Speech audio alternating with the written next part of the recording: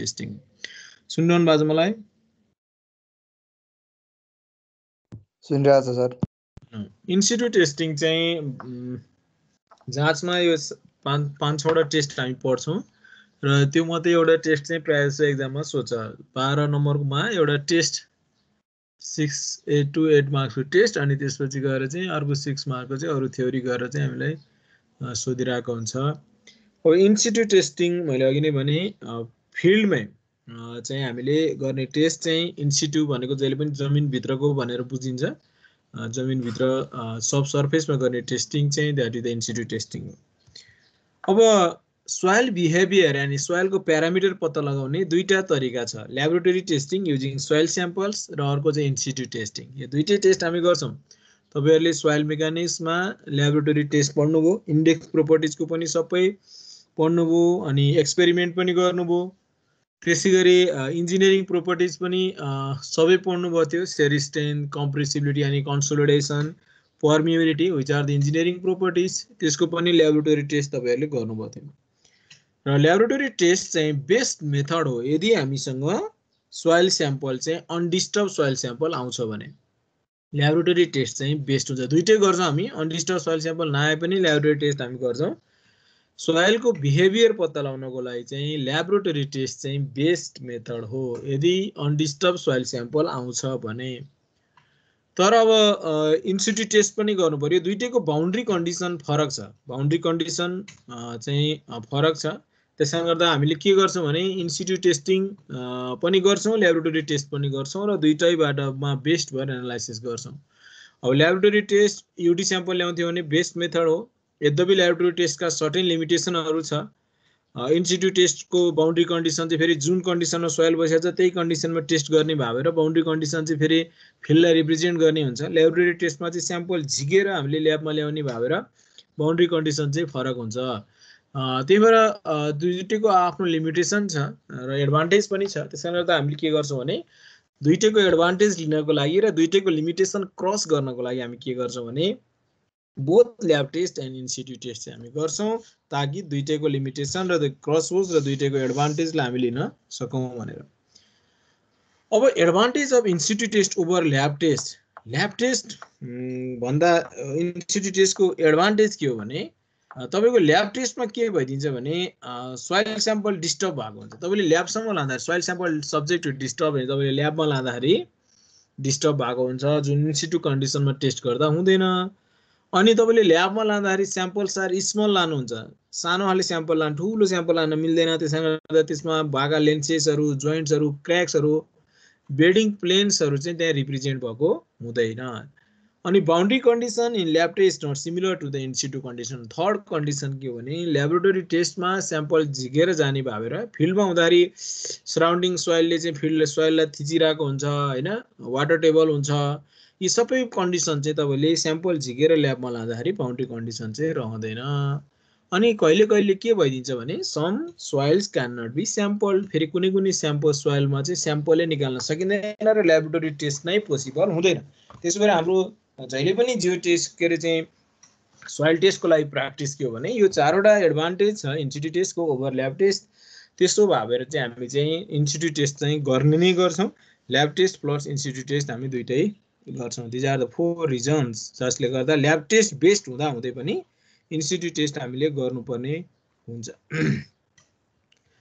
अब कहाँ हामीले अनडिस्टर्ब सोइल स्याम्पल निकाल्न सकिँदैन त भनेर भन्दा very soft and sensitive clay हाम्रो सोइल क्ले चाहिँ अत्यन्तै सफ्ट छ भने हामीले स्याम्पलिङ गर्दा गर्दै त्यो चाहिँ माउल्डेड भइदिन्छ माउल्डेड हुने भएर हामीले अनडिस्टर्ब सोइल स्याम्पल निकाल्न सक्दैनौं सोइल्स विथ स्टोन्सहरु छ यानी ग्राभेलहरु ठुलठुला चाहिँ छ भने बोल्डरहरु छ भने त्यस्तो बेलामा पनि हामी सोइल स्याम्पल निकाल्न सक्दैनौं अर्को granular soil स्यान्ड्स and ग्राभेलमा undisturbed soil sample निकाल्न सकिँदैन स्यान्ड एन्ड ग्राभेलमा क्लेमा मात्रै सकिन्छ क्ले मिक्स्ड सोइलमा मात्रै सकिन्छ अर्को चाहिँ वीक अर फ्र्याक्चर्ड रक यदि हाम्रो चाहिँ म्यासिभ रक छ भने कोर ड्रिलिङबाट स्याम्पल निकालिन्छ तर वीक अर फ्र्याक्चर्ड रक छ भने विदाउट रक छ भने हामीले ड्रिलिङ गर्दा नै त्यो आफै चाहिँ डस्टमा परिणत हुन्छ त्यसकारणले गर्दा चाहिँ हामीले वीक अर फ्र्याक्चर्ड रकमा पनि हामीले स्याम्पल निकाल्न सकिँदैन त्यही भएर यो चारवटा ठाउँमा स्याम्पल निकाल्न नसक्ने बित्तिकै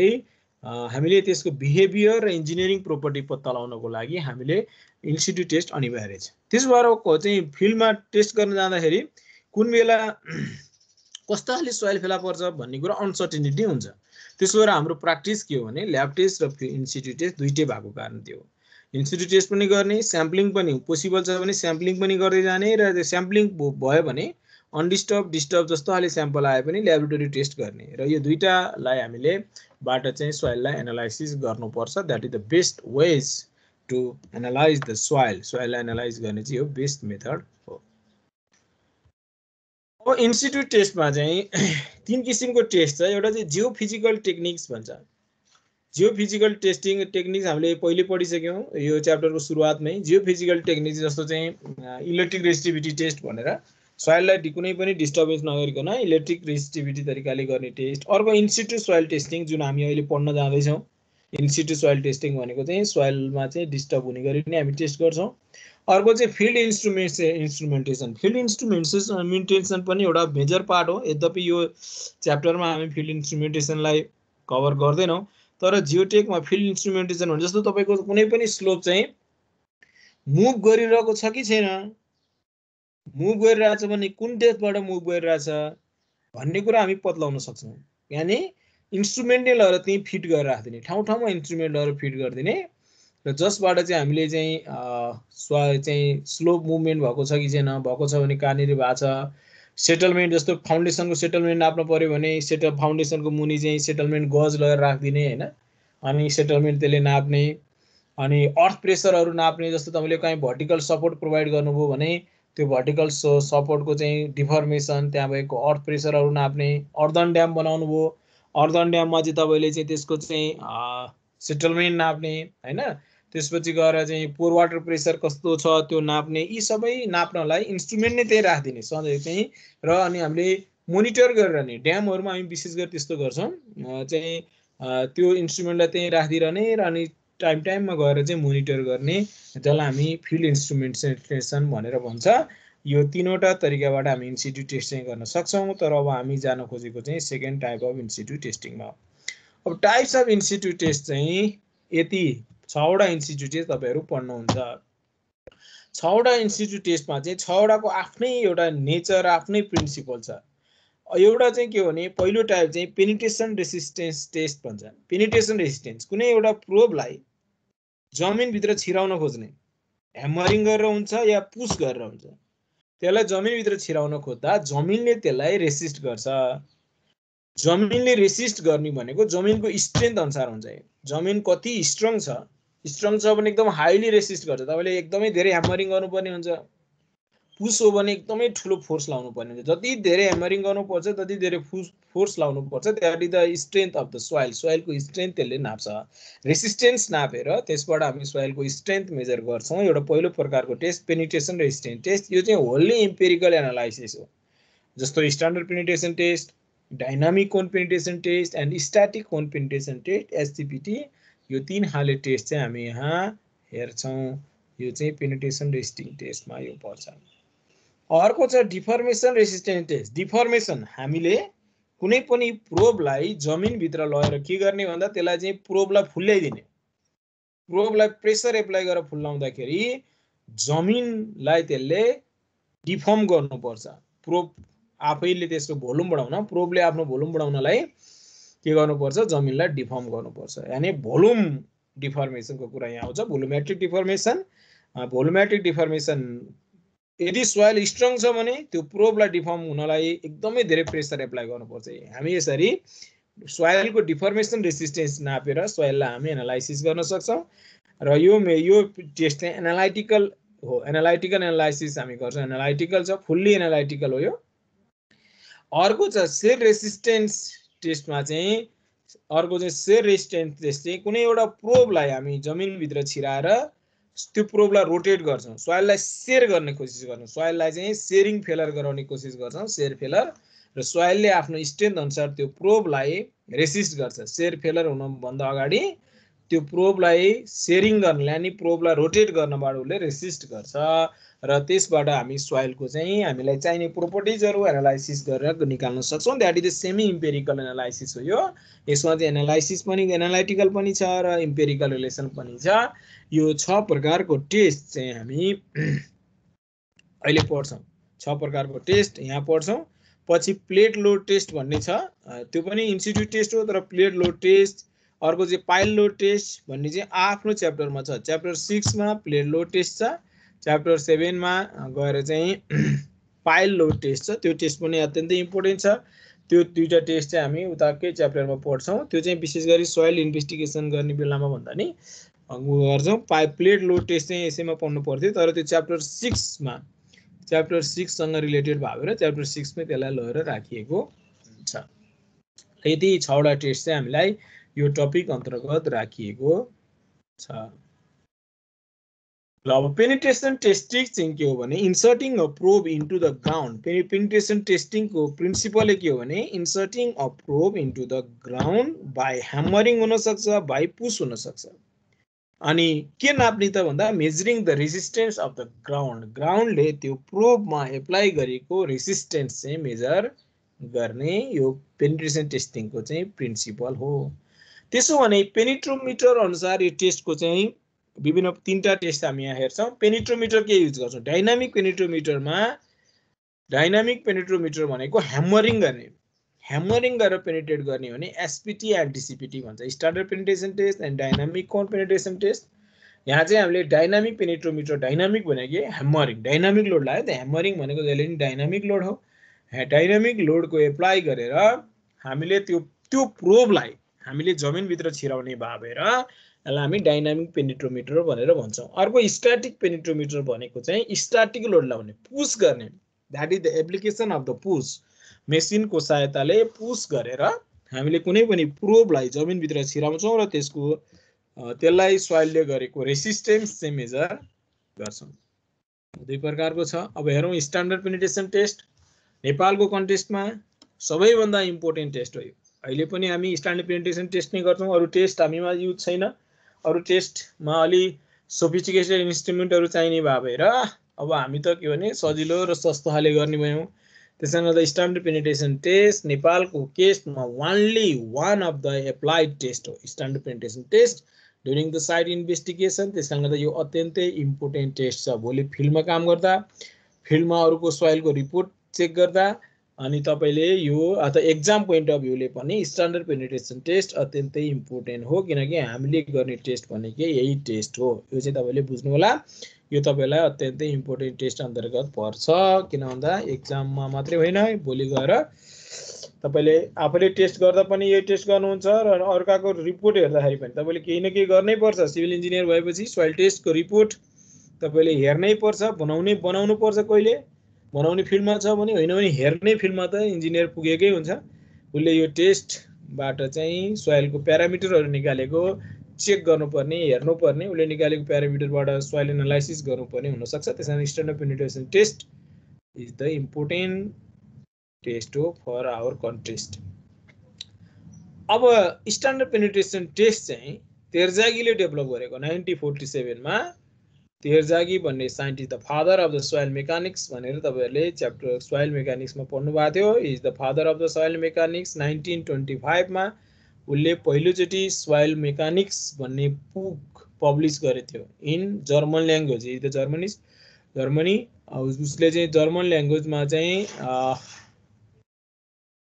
उसले चाहिँ फर्स्ट टाइप्समा चाहिँ सोइल मेकानिक्स बुक पब्लिस गरेर उसलाई फादर अफ सोइल मेकानिक्सको रूपमा हामी चिन्छौँ।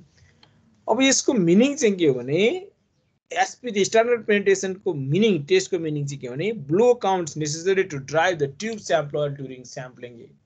तपाईँले एउटा ट्युबलाई सोइलभित्र चाहिँ ड्राइभ गर्दा ब्लो काउन्ट गर्ने, नम्बर अफ ह्यामरिङ काउन्ट गर्ने। The number of ह्यामरिङ measures the strength of the soil. Soil जति स्ट्रङ्गर छ त्यतिकै नम्बर अफ ब्लो चाहिँ बढी लाग्छ भन्ने कुरा हो। यो चाहिँ तपाईँले बुझ्न जरुरी छ। ब्लो काउन्ट्स हो स्ट्यान्डर्ड पेनिट्रेसन टेस्ट भनेकै नम्बर अफ ब्लो काउन्ट्स हो। यति पहिलाको चाहिँ तपाईँले बुझ्नुपर्ने कुरा। Start blow count the blow count, त्यसो भने जुन पाए त्यही ह्यामर युज गरेर जुन पाए त्यही ट्युब युज गर्न भएन। त्यसको स्ट्यान्डर्ड स्पेसिफिकेसन छ। वेट अफ ह्यामर 63.8 kg को हुनुपर्छ। वेट अफ ह्यामर योभन्दा कम पनि हुन भएन, योभन्दा बढी पनि हुन भएन। र तपाईँले ह्यामरिङ गर्दाखेरि 762 mm को हाइटबाट त्यो ह्यामर ड्रप हुनुपर्छ। तपाईँले योभन्दा कम पनि गर्नु हुँदैन, योभन्दा बेसी पनि गर्नु। 762 mm। अब यसलाई चाहिँ तपाईँले स्ट्यान्डर्ड यो हो, कहीँ तपाईँले ह्यामरको वेट 63.5 kg भनेको पाउनुहुन्छ, किनकि त्यसलाई चाहिँ राउन्ड अफ गरेको। 762 नभनिकन 760 mm भनेको पनि पाउनुहुन्छ, यो चाहिँ तपाईँलाई त्यसलाई राउन्ड अफ गरेको। तर एक्चुअल भ्यालु चाहिँ यही हो, 63.8 kg एन्ड 762 mm बाट। र तपाईँले जुन पेनिट्रोमिटर त्यहाँ युज गर्नुहुन्छ त्यसलाई हामी स्प्लिट स्पुन स्याम्पलर भन्छ, सर्टकटमा यास यास यास, स्प्लिट स्पुन स्याम्पलर। यो तीनटा हुनै पर्छ। यो तीनटालाई अल्टर गरेर नम्बर अफ ब्लो काउन्ट गरेर तपाईँले सोइललाई एनालाइसिस गर्ने मेकानिजम हामीसित छैन। यो तीनटा युज गरेर गरिएको टेस्ट चाहिँ स्ट्यान्डर्ड पेनिट्रेसन टेस्ट हो। यो चाहिँ तपाईँले बुझ्न जरुरी छ। यदि यो अल्टर गर्नुभयो भने के बुझ्नुस् भने तपाईँ चाहिँ ले अहिलेसम्म डेभलप भएका चार्टहरू, अहिलेसम्म डेभलप भएका इम्पेरिकल रिलेसनहरू युज गर्न पाउनुहुन्न। ती इम्पेरिकल रिलेसनहरू चाहिँ यो स्पेसिफिकेसनमा बेस्ड छन्, त्यो चाहिँ हामीले बुझ्न जरुरी छ। एसएसएस भने यो हो, स्प्लिट स्पुन स्याम्पलर। यस्तो हुन्छ, तपाईँले यहाँ देख्नुभयो स्प्लिट, दुईटा ठ्याक्कै बीच भागबाट स्प्लिट हुन्छ। यो दुईटालाई ट्याक्क खोप्टाएर तल माथि चाहिँ यो रड कनेक्ट गर्ने हो। रड कनेक्ट गर्नलाई यहाँ हामी युज गर्छौँ भने यसलाई चाहिँ हामी यो तल लगाइदिन्छौँ, तल। यसलाई चाहिँ कटिङ सोई भन्छ। यो अस्ति हामीले पढिसकेका छौँ, कटिङ सोई। र अर्को चाहिँ रड हेड भनेर भन्छ। यसले चाहिँ रड कनेक्ट गर्नलाई हामीले ग्रेटर डेप्थसम्म लैजानु पर्ने हुन्छ। यहाँ हामीलाई जति चाहिन्छ त्यति लामो रड कनेक्ट गर्न सक्छौँ यसबाट। यसलाई चाहिँ हामी यहाँ माथि लगाइदिन्छौँ, यो दुईटालाई जोडेर। अनि यो चाहिँ तल कसिदिसकेपछि एउटा ट्युबको रूपमा यसले काम गर्छ। यस्तो हुन्छ स्याम्पलर हेड। यो चाहिँ रड कनेक्ट गर्ने यो हो। यो चाहिँ ड्राइभिङ सोई यानी कटिङ सोई। यो तलपट्टिको सोई चाहिँ यस्तो हुन्छ। बीचको ट्युब चाहिँ ठ्याक्क बीचमा स्प्लिट भएको ट्युब चाहिँ यो हो। यो स्प्लिट यो ट्युबको चाहिँ यहाँदेखि यहाँसम्मको यो चाहिँ लेन्थ चाहिँ 450 mm हुन्छ। यो ट्युब स्ट्यान्डर्ड हो, यसको लेन्थ चाहिँ 450। यो यहाँदेखि यहाँसम्मको लेन्थ चाहिँ 450 mm हुन्छ। यो चाहिँ हामीले बुझ्नु पर्यो। यसको चाहिँ यो यतातिर कटिङ सोई, यतातिर चाहिँ रड हेड हो। हेड यसलाई जोडेर यसरी हामी यसलाई अकर्डिङ द एसटिएम स्ट्यान्डर्ड अनुसार चाहिँ यो चाहिँ स्प्लिट स्याम्पलर यस्तो हुन्छ।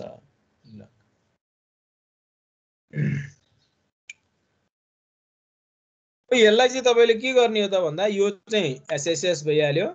यो एसएसएसलाई तपाईँले चाहिँ तपाईँले यसरी यहाँ जोडेर माथि रड, यहाँ रड जोडेर तपाईँले यहाँ हेर्नुहोस् है, यहाँ छ SSS. This is the SSS, this is the rod. अनि रडमा माथि एनबिल कनेक्टेड हुन्छ, दिस इज द एनबिल। यो एनबिलमा यो चाहिँ ह्यामर हो, दिस इज द ह्यामर। यो ह्यामरलाई माथि तानेर, यो ह्यामरलाई यसरी माथि तानेर, माथिबाट चाहिँ यो ह्यामरलाई माथि तानेर ड्याङ एनबिलमा हिर्काउँदा यो तलको चाहिँ एसएसएस चाहिँ तलतिर ड्राइभ हुन्छ। This is the arrangement. तल बोरोल मुनि चाहिँ यसरी एरेन्ज भएको हुन्छ। यी आफ्टर टेस्ट यो ट्युब भोरी सोइल स्याम्पल आउँछ, अनडिस्टर्ब सोइल स्याम्पल आउँछ। तपाईँले तलको कटिङ सोई के अरे कटिङ सोई र माथिको ड्रिल रड हेड खोलिदिने बित्तिकै दुई पार्टमा जान्छ। यहाँ चाहिँ यसरी सोइल स्याम्पल चाहिँ आउँछ पुरै हामीले ड्राइभ गर्दाखेरि। अब यो टाइप्स अफ ह्यामर्स हुन्छ तपाईँको चाहिँ विभिन्न। यो त्यति चाहिँ तपाईँले एक्जाम पोइन्ट अफ भ्यूले त्यति डिटेलमा जानु पर्दैन, तर मैले तपाईँलाई इन्जिनियरलाई यति थाहा हुन जरुरी छ भनेर राखेको। Based on shape and based on release mechanism. Based on सेपमा चाहिँ डोनट ह्यामर भन्ने छ, हामीले युज गर्ने चाहिँ डोनट ह्यामर हो। सेफ्टी ह्यामर भन्ने छ, अर्को चाहिँ युएस अटोमेटिक ह्यामर भन्ने छ। This is the doughnut hammer. यसलाई यो हाइटसम्म लयो, यो हाइटबाट छोडिदिने, ड्याङ एनबिलमा हिर्काउँछ, यहाँ आएर हिर्काउँछ। यो ड्रिल रड तलतिर गएर तल चाहिँ एसएसएस हुन्छ अनि ड्राइभ हुन्छ। That is the doughnut hammer. हामीले नेपालमा युज गर्ने ह्यामर चाहिँ डोनट ह्यामर हो। यो चाहिँ तपाईँले बुझ्नु पर्यो। मेसिनले माथि उठाउने पनि हुनसक्छ या मेनुअल्ली माथि उठाउने पनि हुन सक्छ। यो चाहिँ हामीले डोनट ह्यामर युज गर्छौँ।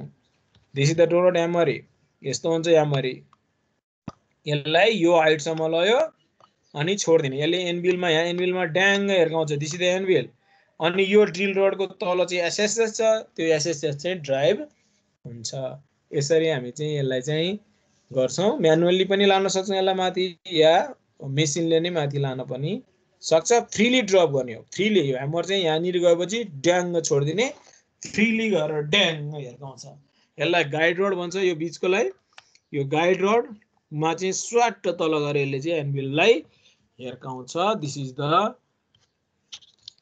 डोनट ह्यामर हो यो चाहिँ तपाईले बुझ्नु पर्यो यो doughnut hammer commonly used in the US open system delivers approximately 45% the maximum free fall energy highly variable energy transfer highly variable चाहिँ किनभने तपाईले त्यो गाइड रड सफा गर्नु भएको छैन भने त्यसको फ्रिक्सनले एनर्जी लस गराउँछ तपाईले ह्यामरलाई फुल हाइटमा लानु भएन भने एनर्जी लस हुन्छ यो चाहिँ डोनट ह्यामरको चाहिँ यो चाहिँ डिमेरिट्स हो अर्को चाहिँ सेफ्टी ह्यामर भन्ने यस्तो हुन्छ है दिस इज द ह्यामर यसलाई यसरी माथि लिएर गयो यहाँ पुग्छ यो हाइटमा पुगेपछि यसले यो भन्दा माथि जान दिँदैन यो गाइडले यहाँनिर अड्किन्छ अनि ड्याङ्ग छोड्दैछ हिर्काउँछ that is the safety hammer this is the safety hammer है दिस इज द ह्यामर है यो मेसिनले तानेर माथि लयो या म्यानुअली पनि तान्न सकिन्छ माथि लएपछि अड्किन्छ अड्केपछि छोड्दैछ यसले ड्याङ्ग यहाँ आएर हिर्काउँछ है that is the safety hammer doughnut hammer भन्दा यो सेफ हुन्छ यसको चाहिँ एनर्जी ट्रान्सफर पनि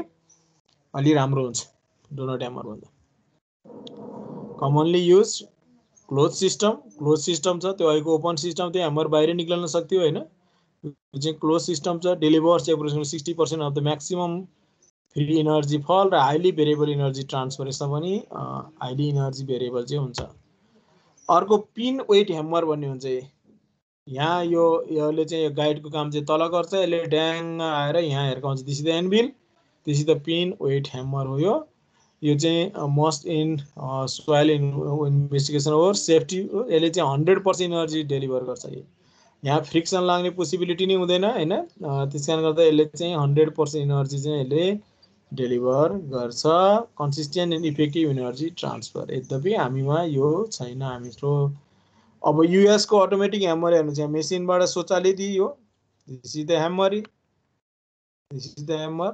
मेसिनले एउटै फ्रिक्वेन्सीमा मेसिन अन गरिदिएपछि माथि जाने तल आउने ड्याङ यहाँ हिर्काउने एनबिलमा हिर्काउने गर्छ यसले ड्याङ ड्याङ ड्याङ ड्याङ ड्याङ हिर्काउँछ that is the US automatic hammer भनेर भन्छ यसलाई अब based on hammer release mechanism कसरी ह्यामरलाई रिलिज गर्नुहुन्छ अटोमेटिक ट्रिप ह्यामर माथि लाने बित्तिकै आफै ड्याङ तल झर्ने अर्को चाहिँ ह्यान्ड कन्ट्रोल ट्रिप ह्यामर हातले माथि लाने अब पुग्यो भने चाहिँ माथिबाट छोड्दिने अर्को चाहिँ स्लिप रोप ह्यामर अर्को चाहिँ ह्यान्ड लिफ्टेड ह्यामर छ यो चाहिँ यस्तो हाल्छ अटोमेटिक ट्रिप ह्यामर म तपाईलाई फिगर मात्रै देखाउँछु this is the automatic trip hammer यो चाहिँ माथि सर्टेन हाइट भन्दा माथि जाँदैन त्यसपछि माथि जाने बित्तिकै यो माथि जाने बित्तिकै यो खुल्लिन्छ खुल्लेपछि यो ह्यामरले ड्याङ आएर चाहिँ हिर्काउँछ this the automatic trip hammer यहाँ अड्काइदिनु पर्छ म्यानुअली अड्काइदिएपछि माथि गएपछि यो चाहिँ यहाँ ठ्याङ्ग ठोकिन्छ यहाँ यो गएर योले पहिला यसलाई ल्याएर तल यहाँ अड्काउने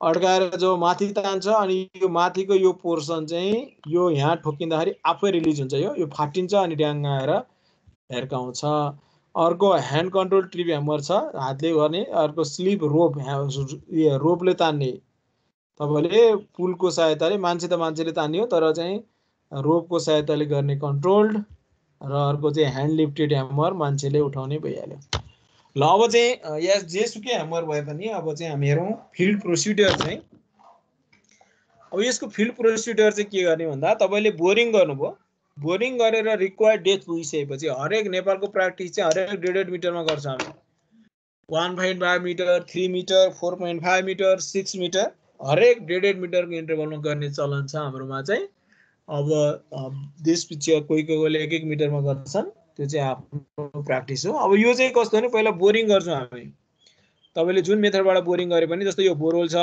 बोरिङ गरेर 1.5 मिटर पुग्यो अब यो 1.5 मिटर पुगेपछि अब यहाँ चाहिँ हामी यहाँ टेस्ट गर्न पर्यो यो डेप्थमा 1.5 मिटर पुग्यो यो टेस्टमा डेप्थ गर्नलाई पहिला बोरिङ गर्ने मेकानिजम झिकेर बाहिर राख्ने अनि स्ट्यान्डर्ड पेनिट्रेसन टेस्टको मेकानिजम राख्यो स्ट्यान्डर्ड टेस्टको मेकानिजम चाहिँ कसरी राख्ने भन्दा यो ड्रिल रडको तल एसएसएस फिट गरेर यो एसएसएस लाई ठ्याक्क जमिन पहिला चाहिँ बेस सफा गर्ने बेस सफा गरिसकेपछि एसएसएस लाई ठ्याक्क जोडेर ड्रिल रड यहाँ लगेर राख्यो यहाँ अनि एनबिल राख्यो एनबिल जोडिदिने माथि अनि यसको माथि चाहिँ ह्यामर यो ह्यामरको मेकानिजम यो गाइड रड जोड्यो गाइड रड जोडेपछि यहाँ चाहिँ ह्यामर मैले यहाँ तपाईलाई फिगर बनाइदिएर हुन्छु द्याट इज द ह्यामर यसरी ह्यामर बस्ने अब यसरी पहिला टेस्ट अरेन्जमेन्ट गर्नुपर्छ तपाईले अब यो 63.5 केजी को ह्यामर यहाँ मैले प्रोसिडरमा लेखिदिएको छु 750 भनेको छ 762 एमएम को हाइटबाट अब तपाईले चाहिँ के भन्दा 30 ब्लोज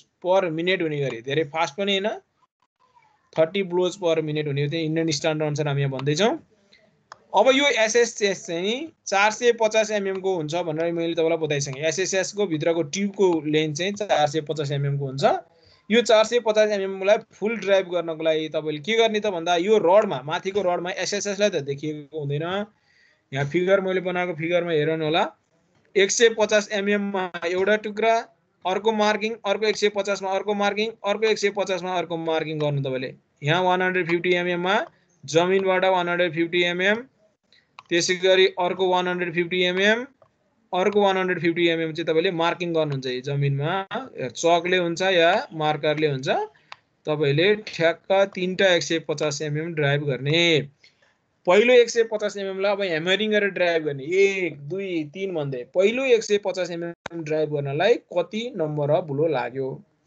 त्यसपछि दोस्रो 150 एमएम ड्राइभ गर्नलाई कति ब्लो लाग्यो अनि तेस्रो 150 एमएम ड्राइभ गर्नलाई कति ब्लो लाग्यो हामी तीनटै 150 एमएम ड्राइभ गर्नलाई नम्बर अफ ब्लो काउन्ट गर्छौं पहिलो 150 एमएम ड्राइभ गर्न कति लाग्यो दोस्रो 150 एमएम ड्राइभ गर्न कति लाग्यो तेस्रो 150 एमएम ड्राइभ गर्न कति लाग्यो नम्बर अफ ब्लो चाहिँ हामीले काउन्ट गर्ने हो त्यो मध्ये पहिलो 150 एमएम को नम्बर अफ ब्लो चाहिँ काउन्ट मात्रै गर्छौं त्यसलाई हामी छोड्दिन्छौं दोस्रो र तेस्रो गरेर जुन 300 एमएम ड्राइभ गर्न लाग्ने नम्बर अफ ब्लो छ त्यो चाहिँ हामी जोडेर राख्छौं त्यसलाई नै हामी स्ट्यान्डर्ड पेनिट्रेसन नम्बर भन्छ एन भ्यालु भन्छ हामीले मेजर गर्ने एन भ्यालु भनेको चाहिँ दोस्रो 150 एमएम र तेस्रो 150 एमएम गरेर 300 एमएम जोड ड्राइभ गर्न कति नम्बर अफ ब्लो लाग्यो त्यो दुईटा जोड्छौं त्यो नै एन भ्यालु हो पहिलो 150 एमएम लाई चाहिँ किन छोडेको भन्दा हामीले बोरिङ गर्दाखेरि सुरुको सोइल टेस्ट सोइल चाहिँ डिस्टर्ब भएको हुन्छ त्यो डिस्टर्बेन्सको लागि कन्सिडर डिस्टर्बेन्स को कारणले गर्दा सुरुको 150 एमएम ड्राइभ को चाहिँ नम्बर अफ लाई चाहिँ हामी काउन्ट गरेर लेख्न चाहिँ लेख्छौं तर त्यसलाई एन भ्यालुमा जोड्दैनौं यो चाहिँ हाम्रो फिल्ड प्रोसिडर यस्तो हुन्छ this is the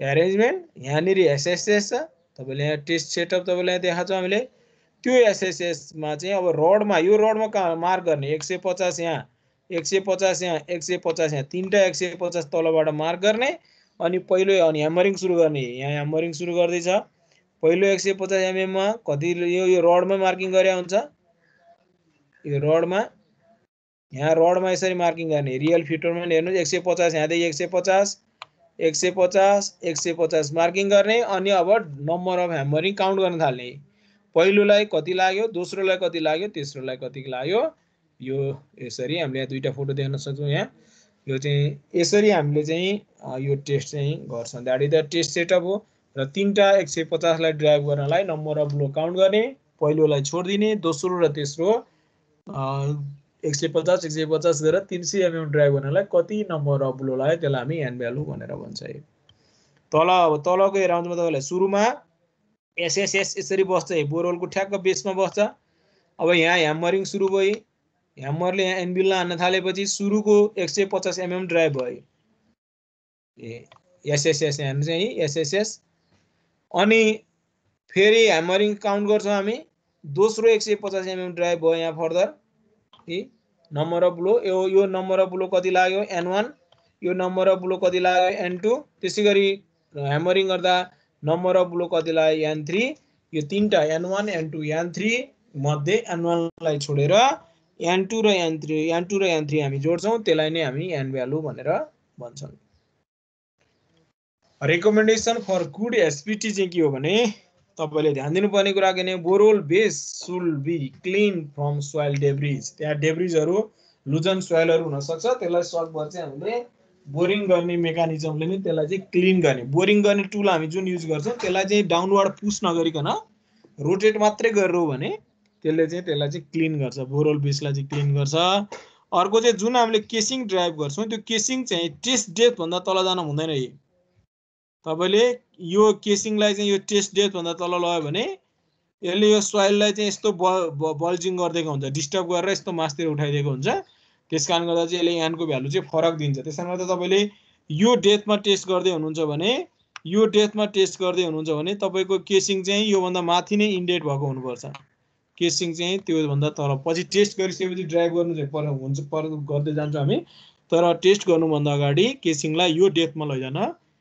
test depth भन्दा तल लैजान हुँदैन यो चाहिँ तपाईले एकदमै ध्यान दिनुपर्ने गुड एसपीटी भ्यालु रिजल्टको लागि ध्यान दिनुपर्ने कुरा हो पोटेन्शियल इररहरु छन् जस्तो तपाईले क्लिनिङ अफ बोरहोल राम्रोसँग गर्नु भएन अनि स्याम्पलर स्पुन चाहिँ युडी स्याम्पलर अनडिस्टर्ब मेटेरियलमा बसेको हुनुपर्छ driving the sample bottom of guessing भन्दा चाहिँ above the bottom of guessing तपाईले चाहिँ गर्नुपर्छ अघि भर भने मैले अब हाइड्रोस्ट्याटिक हेड इन बोरिङ चाहिँ तपाईले मेन्टेन गर्नुपर्छ भन्नाले नेचुरल ग्राउन्ड वाटर टेबल जुन छ त्यसलाई चाहिँ मेन्टेन गर्नु चाहिँ हुन दिनुपर्छ अनि एटिट्युड अफ अपरेटर एकदमै यो पोटेन्शियल इररको कारण अपरेटरले के गर्दिने भने हाम्रो चाहिँ ह्यामरको ब्लोलाई चाहिँ काउन्ट गर्दाखेरि चाहिँ उले त्यति राम्रोसँग ध्यान नदिने माथिसम्म नउठाउने त्यस्तो चाहिँ गर्ने अर्को ओभरड्राइभ स्याम्पलरी स्याम्पलर 450 एमएम भन्दा बढी चिरिसक्यो अनि पहिलो 150 मै 150 भन्दा बढी चिरिसक्यो हानेको हानै गर्ने अनि स्याम्पलर प्लग्ड बाइ ग्राभेल जस्तो कहिले कहिले के भइदिन्छ भने एसएसएस को ट्युबमा चाहिँ आएर ग्राभेल बस्दिदियो भने त्यसले के गरिदिन्छ भने यानको भ्यालु बढाइदिन्छ यद्यपि त्यस्तो राम्रो होइन जस्तो क्लेमा कहिले कहिले सानो ग्राभेल भेटिन सक्छ क्लेको स्ट्रेन्थ त्यति राम्रो हुँदैन ग्राभेल भेटिँदाखेरि ग्राभेलको प्लगको कारणले गर्दा यानको भ्यालु बढी आउने त्यो चाहिँ हुन्छ त्यसले गर्दा यो अर्को प्लग्ड केसिङ नै प्लग्ड भएको हुन सक्छ हैन त्यो भयो भने पनि यानको भ्यालु चाहिँ हाई उले रेकर्ड गर्छ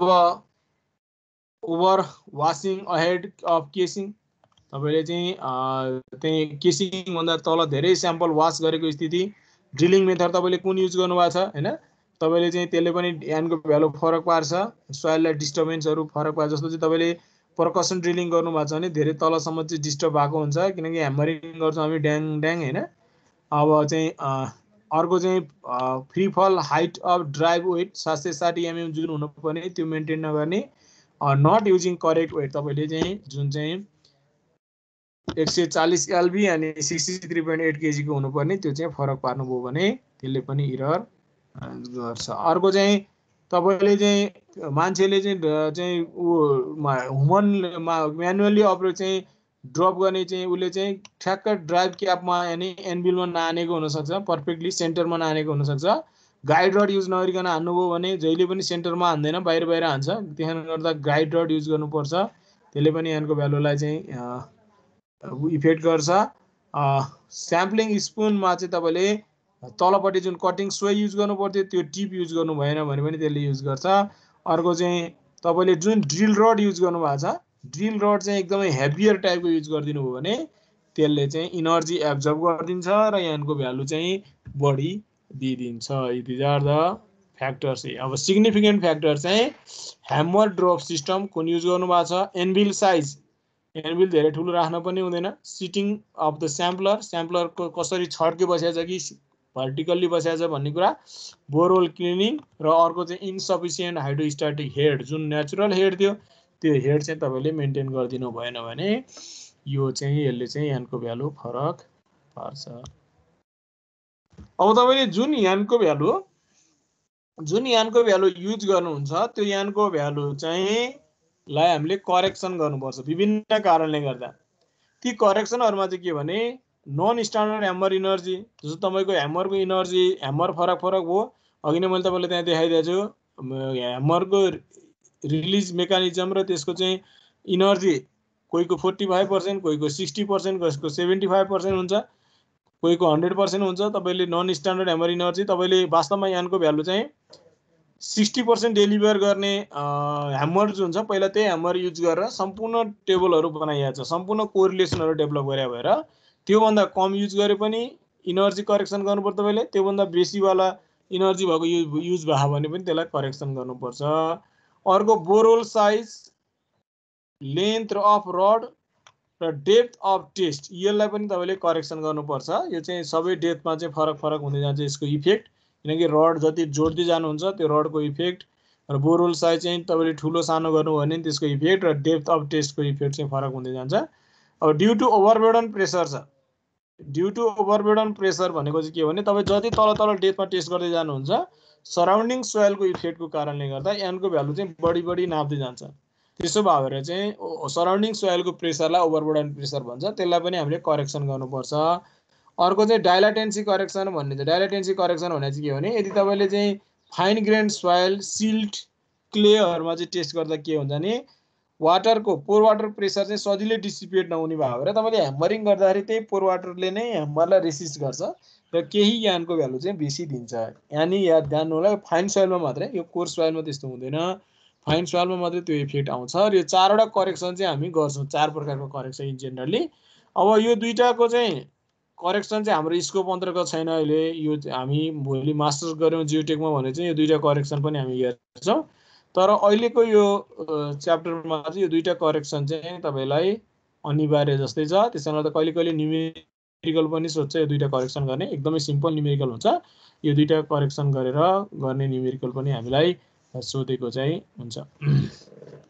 अब हेरौँ यो चारवटा करेक्सन कसरी गर्ने। माथिको दुईटालाई चाहिँ हामीले यसरी सर मात्रै हेर्छौँ, तलको दुईटा चाहिँ अलि डिटेलमा हेर्छौँ। अब ह्यामर इनर्जी चाहिँ यति इनर्जी चाहिँ दिएको हुनुपर्छ, 140 एलबिएस अनि 63.8 केजी ह्यामरले 462 एमएमबाट ड्रप गर्दा यति इनर्जी चाहिँ स्ट्यान्डर्ड इनर्जी हो। थ्योरेटिकल ह्यामर इनर्जी चाहिँ यति हो, किनकि यही ह्यामर युज गरेर सम्पूर्ण कोरिलेसनहरू डेभलप भएको छ। That is the standard energy.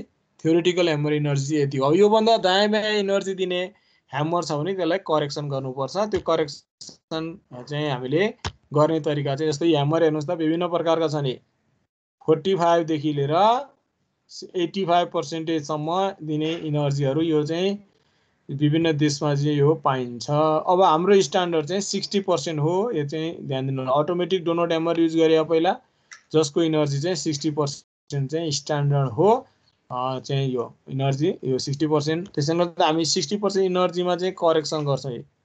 An 60 भन्छ, हामीले नापेको एनलाई 60% इनर्जीसँग स्ट्यान्डर्ड मानेर करेक्सन गर्नुपर्छ। किन भन्दा पहिला ओल्ड टाइममा जति पनि कोरिलेसनहरू डेभलप भएको थियो युएसमा त्यही freely drop hammer, automatic drop hammer जसले 60% इनर्जी फ्री फल इनर्जी दिन्थ्यो, त्यसको इफिसियन्सी भएको ह्यामर युज गर्ने भएर हामीले यदि अरू ह्यामर युज गरेका छौँ भने 45 गर्नुहोस् या 72 गर्नुहोस् या 85 गर्नुहोस् या 50 गर्नुहोस्, त्यसलाई चाहिँ हामीले 60% इनर्जीमा चाहिँ करेक्सन गर्न पर्छ। त्यो करेक्सन गर्ने तरिका चाहिँ के हो भने यान 60 मा चाहिँ यानी हामीले मेजर गरेको भयो, हामीले इएम चाहिँ एप्लाइड गरेको इनर्जी इफिसियन्सी भयो, त्यसलाई चाहिँ 0.6 पर इफिसियन्सीले चाहिँ मल्टिप्लाई गर्ने हो। अब यो इएम चाहिँ जस्तो तपाईँको चाहिँ यहाँ चाहिँ यो ह्यामर युज गर्नुभएको रहेछ भने, सपोज यो पिन वेट ह्यामर युज गर्नुभएको रहेछ भने यसको चाहिँ रेसियो के हुन्छ त यो फर्मुलामा भन्दा माथि 0.72 हुन्छ, तल 0.6 हुन्छ। 0.72 तल 0.6 राखेर तपाईँले यसलाई चाहिँ यान 60 मा कन्भर्ट गर्न पर्छ। यस्तो एक्जाम्पल हेर्नुहोस् है, तपाईँले 75% वाला युज गर्नुभएको रहेछ भने यसलाई करेक्सन गर्ने 12 चाहिँ तपाईँले नाप्नु भएको, यान 60 चाहिँ 60% तपाईँले 75% वाला इनर्जी युज गरे भएर यानको भ्यालु चाहिँ कम आएको। त्यसले गर्दा तपाईँले 60% वाला युज गर्नुहुन्थ्यो भने यानको भ्यालु बढी आउनु पर्यो। कति बढी आउनु पर्यो त भन्दा माथि 0.75 तल 0.6 ले मल्टिप्लाई गरेपछि 15। यसरी हामी चाहिँ एन 60 मा चाहिँ त्यसलाई करेक्सन गर्छ। तर अब करेक्सन ड्यु टु ओभरबर्डन प्रेसर, मैले अघि नै भने this is the very important thing.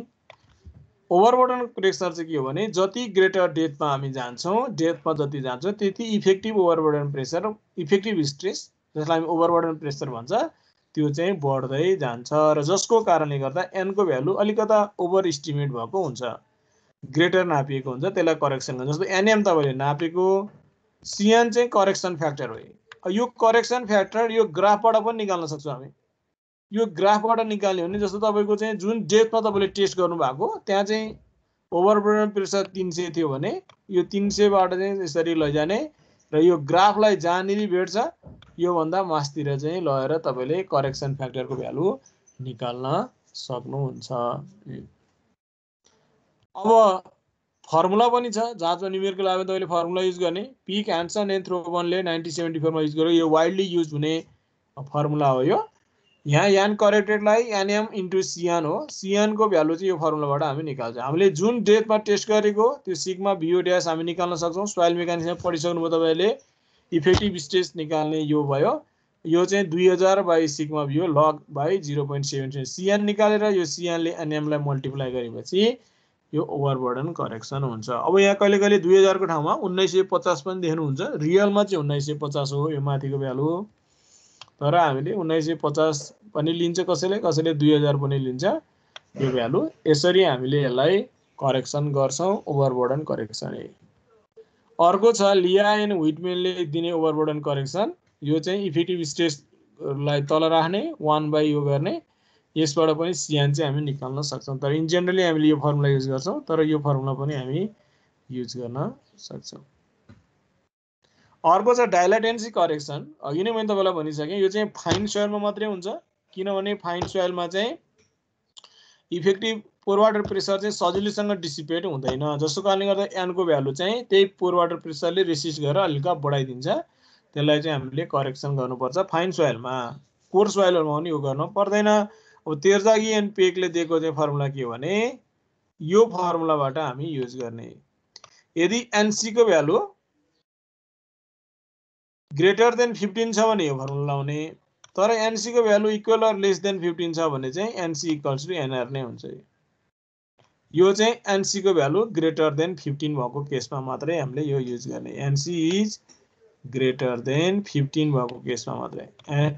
NC के एनआर को भ्यालु, एनआर भनेको रेकर्डेड, एनआर को भ्यालु चाहिँ ग्रेटर देन 15 भयो भने माथिको फर्मुला लाउने, तर यदि इफ को भ्यालु एनआर को भ्यालु चाहिँ इक्वल अर लेस देन 15 छ भने चाहिँ you should use the NC equals to NR. त्यो नै यसलाई करेक्ट गर्न पर्दैन, तर एनसी को भ्यालु ग्रेटर देन 15 आयो भने एनआर को भ्यालु चाहिँ। अब तपाईलाई जाँचमा न्युमेरिकल सोध्दाखेरि चाहिँ यदि टेस्टमा ग्राउन्ड वाटर टेबल पनि दिन्छ, यो टेस्टमा डेप्थमा टेस्ट गरेको पनि भन्छ, तपाईलाई स्याचुरेटेड युनिट वेट पनि दिन्छ, अनि के भन्दा चाहिँ बल्क युनिट वेट पनि दिन्छ, र यदि त्यो डेप्थमा चाहिँ एन को भ्यालु यति मेजर गरिएको थियो भने यसलाई चाहिँ डाइलेटेन्सी र ओभरबर्डन करेक्सन गर भनेर भन्छ। त्यस्तो न्युमेरिकल सोधे चाहिँ अब तपाईले पहिला ओभरबर्डन करेक्सन गर्ने। ओभरबर्डन करेक्सन गरिसकेपछि यदि तपाईको फाइन सोइल हो भने डाइलेटेन्सी करेक्सन पनि गर्ने। तर ओभरबर्डन करेक्सन गरिसकेपछि जुन करेक्टेड भ्यालु आउँछ ओभरबर्डन करेक्सनमा, त्यो करेक्टेड भ्यालुलाई फेरि एनआर मानेर तपाईले डाइलेटेन्सी करेक्सन गर्ने। मैले यही लेखिदिएको छु। पहिला ओभरबर्डन करेक्सन गर्ने, ओभरबर्डन करेक्सन गरिसकेपछि त्यसलाई चाहिँ तपाईले के गर्ने भन्दा चाहिँ फेरि एनआर मानेर अनि डाइलेटेन्सी करेक्सन गर्ने। यस्ताले सानो न्युमेरिकल पनि हामीलाई सोध्छ, हामी पछि हेरौँला एक्जाममा आएको न्युमेरिकल। यो चाहिँ हामी डाइलेटेन्सी करेक्सन भनेर हुन्छ। अब वास्तवमा overall correction to an value त के हो भन्दा एनएम होल इन्टु सिएन। सी यो ओभरबर्डन करेक्सन भयो, सी इनर्जी करेक्सन भयो, डाइलेटेन्सी करेक्सन पनि भयो, अनि अनेकौं फ्याक्टरहरू छ। यहाँ छ energy correction factor, Boro diameter factor, rod length factor, यी विभिन्न फ्याक्टर छ। त्यति सिग्निफिकेन्ट चाहिँ छैन। यो दुईटा चाहिँ मोर सिग्निफिकेन्ट हो। डाइलेटेन्सी करेक्सन फाइन सोइलमा हो भने, पोर सोइलमा हो भने त डाइलेटेन्सी करेक्सन गर्न परेन। These are the significant. अरू चाहिँ स्ट्यान्डर्ड टेबल युज गर्ने हो। बोरोल डायमिटर यति छ भने सीबी को भ्यालु यी खासै सिग्निफिकेन्ट छैन। यो रड लेन्थ अनुसार करेक्सन फ्याक्टर यो हो। स्याम्पलिङ मेथड अनुसार करेक्सन फ्याक्टर यस्तो छ। यस्तो टेबलमा स्ट्यान्डर्ड भ्यालु दिया हुन्छ अरूको चाहिँ, त्यसलाई पिकअप गरेर हामी गर्छौं। अब यो तपाईले चाहिँ करेक्सन गरिसकेपछि त्यो यानको भ्यालु युज गरेर तपाईले सोइलको प्रोपर्टिज युज गर्न सक्नुहुन्छ। सम कोरिलेसन रिक्वायर्स द र यान भ्यालु, करेक्सन गर्नु पर्दैन भने कोही धेरै जसोमा चाहिँ यो 60% इनर्जी वाला तपाईले युज गर्नुपर्छ। अब हेरौँ यो चाहिँ कोरिलेसन तपाईले हामीले चाहिने रिलेटिभ डेन्सिटी dr निकाल्न सक्नुहुन्छ, एंगल अफ फ्रिक्सन फाइ निकाल्न सक्नुहुन्छ, अनरेन्ट सेयर स्ट्रेन्थ SU निकाल्न सक्नुहुन्छ। जुन जुन सोइल प्रोपर्टी हामीलाई चाहिन्छ यानको भ्यालुबाट त्यो हामी निकाल्न सकिन्छ। हामीलाई टेबलहरु रिलेसनहरु डेभलप भएको देखाउँछ। जस्तो चाहिँ तपाईलाई रिलेटिभ डेन्सिटी निकाल्न पर्यो भने यान भ्यालु युज गर्छौं हामी। यो चाहिँ जुन मेजर गरेको त्यो यान भ्यालु, यो यान भ्यालु अनुसार चाहिँ तपाईले सोइलको स्टेज पनि बदलाउन सक्नुहुन्छ ग्रानुलर सोइलमा। यदि तपाईको यानको भ्यालु 22 आयो, सपोज गर्नुस् यानको भ्यालु चाहिँ 22 आयो भने त्यो कुन क्याटेगोरीमा पर्छ त भन्दा यानको भ्यालु अनुसार चाहिँ यहाँनिर पर्छ, यहाँ यो क्याटेगोरीमा पर्छ। यो क्याटेगोरीमा परिसकेपछि तपाईको सोइल कस्तो रहेछ भन्दा कम्प्याक्ट रहेछ भन्ने थाहा भयो। अब रिलेटिभ डेन्सिटी निकाल्न पर्यो भने कति हो त भन्दा यो 40 to 60 हो। तर कसरी निकाल्ने त भन्दा 22 10 हुँदा 40 30 हुँदा 60 हो भने 22 हुँदा कति तपाईले निकाल्न सक्नुहुन्छ इन बिट्विन भ्यालु।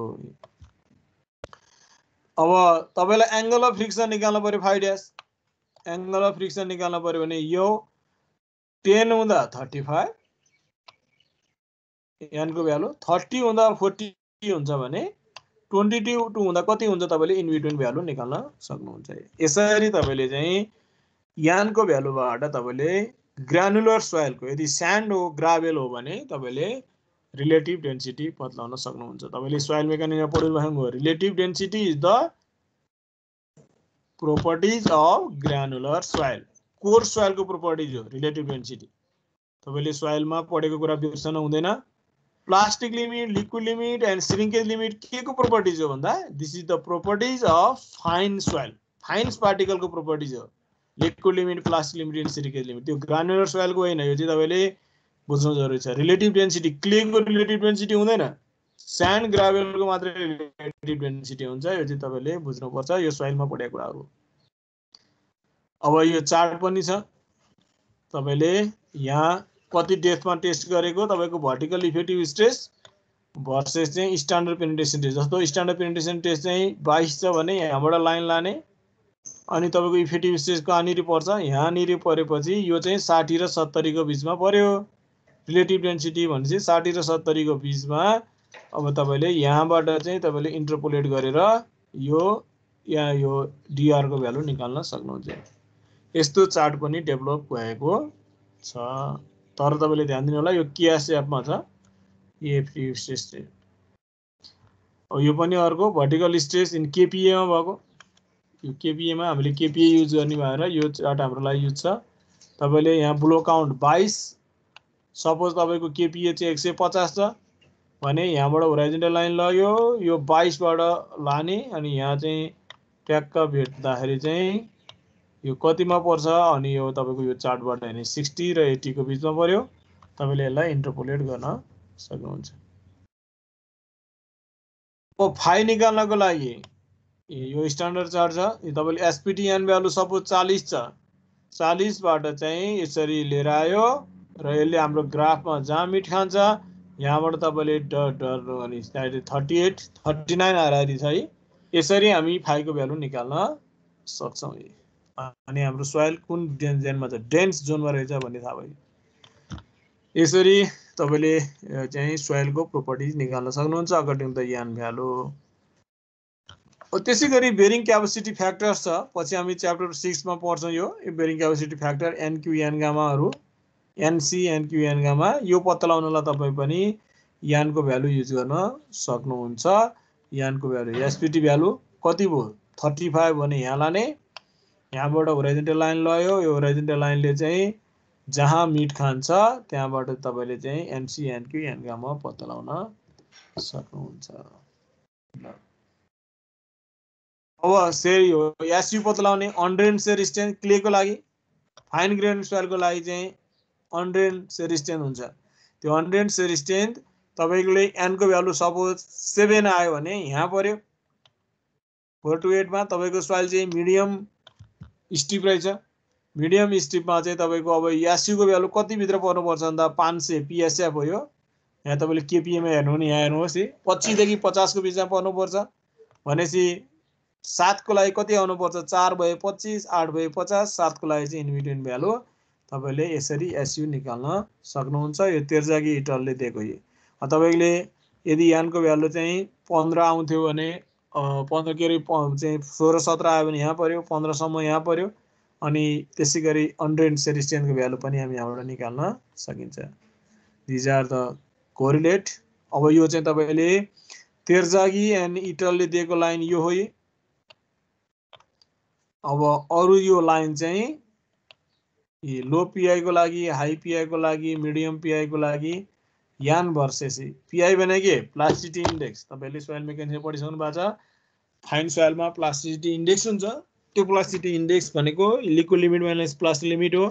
त्यहाँबाट यो यान यतातिर छ यतातिर चाहिँ एसयु पीआई अनुसार लो पीआई छ भने यहाँबाट यता लाने यहाँबाट यसरी तपाईले एसयु निकाल्न सक्नुहुन्छ। मिडियम पीआई यहाँबाट लाने यहाँबाट तल लान सक्नुहुन्छ। हाई पीआई चाहिँ यसरी लाने यहाँबाट तल लान सक्नुहुन्छ। यो लाइन युज गर्ने हाई पीआई को लागि भनेर यो डेभलप गरिएको चार्ट हो। यो चाहिँ हामीले यसरी बुझ्नु ल। अब यो चाहिँ यान भर्सेस एसयु यो चाहिँ पुल्चोक क्याम्पसमा रिसर्चबाट डेभलप भएको यो हाम्रो सोइलको लागि केही रिसर्च सानातिना रिसर्चहरु डेभलप भएको छ।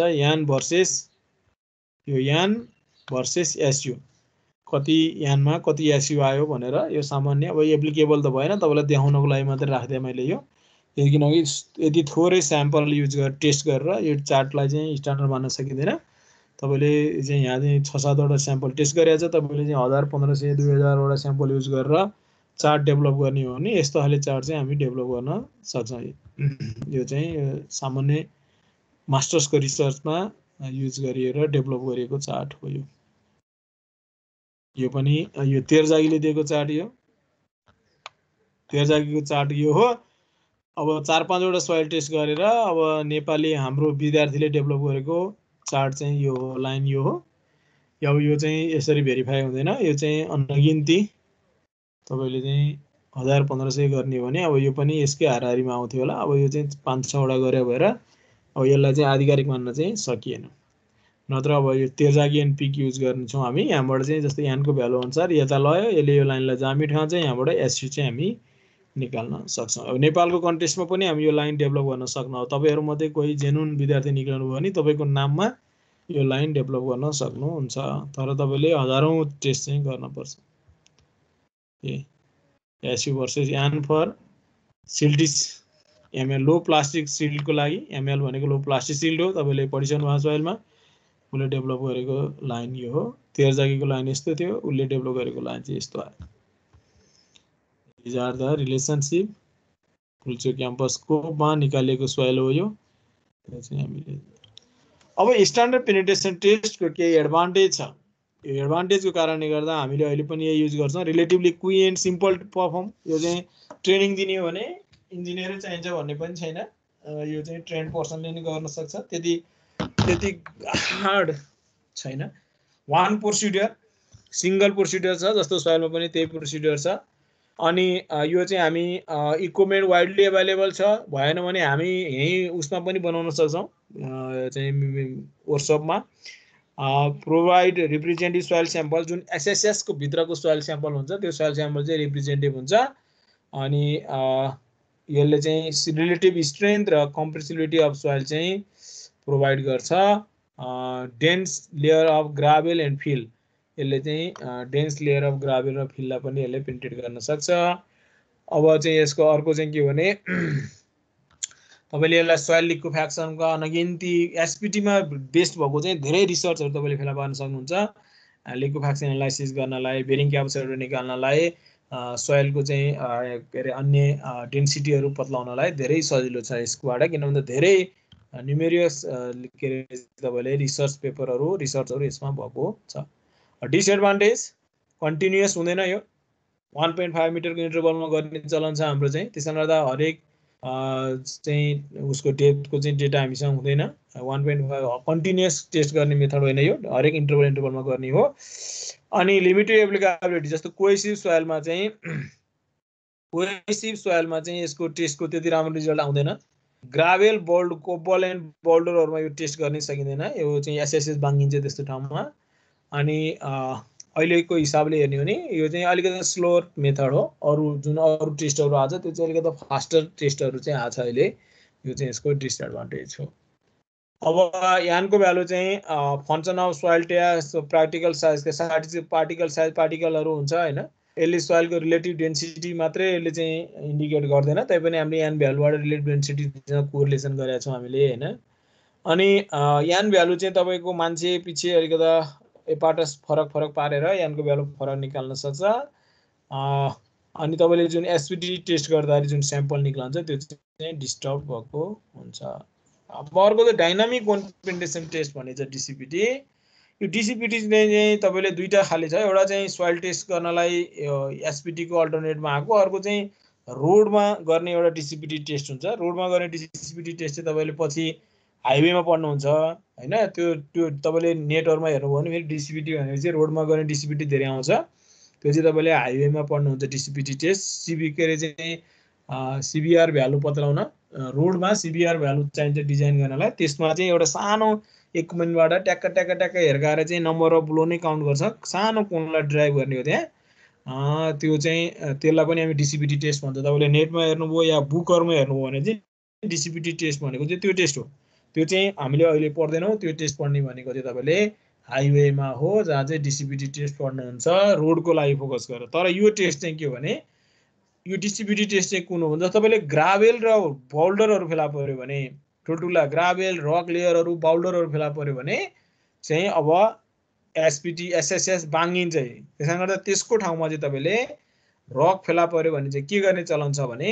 बोल्डरहरु फेला पर्यो भने चाहिँ त्यो एसएसएस लाई रिप्लेस गर्ने स्प्लिट स्पिन स्याम्पलरलाई रिप्लेस गरेर कोन राख्ने जुन कोनको चाहिँ एंगल एपेक्स एंगल 60 डिग्री को अनि क्रस सेक्सन एरिया चाहिँ 50 mm स्क्वायर को कोन राख्छौं त्यसकारणले गर्दा त्यो कोनलाई चाहिँ ड्राइभ गर्छौं हामी अब अरु सबै गर्ने मेकानिजम त्यही हो ह्यामर चाहिँ 63.5 केजी के हुन्छ फ्री फल हाइट चाहिँ 760 mm या 750 mm भनौं त्यति नै हुन्छ तर के हो भने एसपीटी मा चाहिँ हामीले 150 150 150 तीनटा टुक्रा पारेर तीनटा मार्किङमा ड्राइभ गराइदियौ भने यसमा चाहिँ हामी 100 गरेर तीनटामा ड्राइभ गर्छौं त्यहाँ 450 ड्राइभ गरेर 300 ड्राइभ गर्ने नम्बर अफ ब्लो काउन्ट गरेका थियौ यहाँ चाहिँ 100 तीनटा गरेर तीनटै जोड्दिन्छौं हामी n1 n2 n3 तीनटै जोडेर एनसी काउन्ट गर्छौं एनसी भनेको चाहिँ कोन ड्राइभ गर्न लागेको नम्बर अफ ब्लो त्यो एन भ्यालु हैन त्यो चाहिँ एनसी भ्यालु भनेर भन्छौं हामी त्यसलाई number of blow for to drive the cone अब यसमा चाहिँ तीनटै जोड्छौं हामी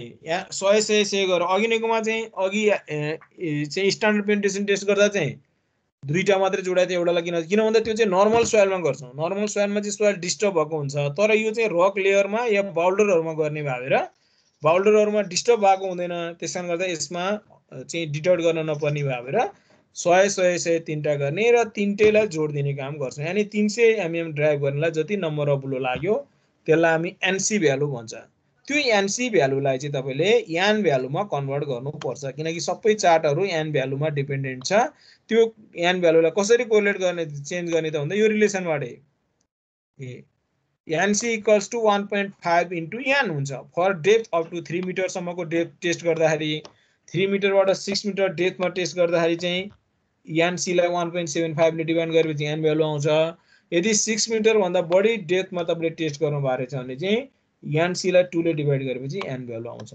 हामीले जुन एनसी भ्यालु नाप्छौं त्यो एनसी भ्यालुलाई चाहिँ यसरी कन्भर्ट गरेर हामी यान भ्यालुमा कन्भर्ट गर्छौं यसलाई हामी डायनामिक कोन पेनिट्रेसन टेस्ट भनेर भन्छ एसपीटी को ठाउँमा डीसीपीटी कुन बेला गर्ने त भन्दा यदि ठुलठुला बोल्डरहरु ग्राभेल पनि ठुलठुला खाले जहाँ चाहिँ एसएसएस बाङ्गिने हुन्छ रक लेयरहरु फेला पर्यो भने चाहिँ तपाईले एसपीटी को ठाउँमा डीसीपीटी गर्नुहुन्छ फेरि मैले तपाईलाई दोहोर्याए डीसीपीटी भन्ने बित्तिकै तपाईले नेटमा सर्च गर्यो भने पनि रोडमा गर्ने डीसीपीटी को भ्यालु चाहिँ तपाईको धेरै दिन्छ त्यहाँ बुकहरुमा पनि त्यसकै व्याख्या हुन्छ त्यो चाहिँ हामी कहाँ पढ्छौं भन्दा त्यो चाहिँ हामी हाइवेमा पढ्छौं हाइवेको मेटेरियल टेस्टमा डिसिपिटी टेस्टबाट हामी सिभिआर भ्यालु पत्ता लगाउन सक्छौँ। त्यो चाहिँ रोडको लागि हो। यो चाहिँ हरेक खाले सोइल टेस्टको साइटहरुमा गर्ने सोइल टेस्टको लागि हो। जहाँ चाहिँ रक फेला पर्छ त्यस्तो ठाउँमा चाहिँ हामी डिसिपिटी को ठाउँमा हामी यो चाहिँ नर्मल सोइलमा हामी डिसिपिटी गर्दैनौँ। जस्तो तपाईले सोइल टेस्ट गर्ने ठाउँमा दुईटै लिएरका हुन्छ। अनि क्ले फेला पर्यो, क्ले मिक्स सोइल फेला पर्यो, नर्मल सोइल फेला पर्यो, स्यान्ड ग्राभल चाहिँ सानसानो ग्राभलहरु पनि पर्यो, स्यान्डहरु फेला पर्यो भने एसपिटी गर्छौं। तर सपोज गएर चाहिँ 15 मिटरमा तपाईले के फेला पर्यो, बोल्डर फेला पर्यो या रक लेयर फेला पर्यो भने तपाईले त्यसको ठाउँमा चाहिँ डिसिपिटी गरेर त्यसलाई यान भ्यालुमा कन्भर्ट गर्नुहुन्छ। एसपिटी को यान भ्यालुमा कन्भर्ट गर्न सकिन्छ। ल यो चाहिँ पहिलो टेस्ट हामीले चाहिँ पढ्यौं। यो जाँचमा पनि सोधेको हुन्छ, फिल्डमा पनि हामीले धेरै ताल गर्नुपर्छ। केही छ तपाईलाई सोध्न पर्ने भने सोध्नुस्। केही छ कसैलाई सोध्न पर्ने?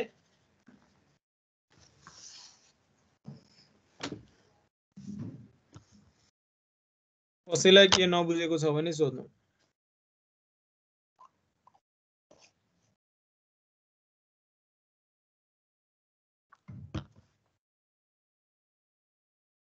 त्यसपछि अर्को पेनिट्रेसनमा हामी जान्छौं। स्ट्याटिक कोन पेनिट्रेसन टेस्ट।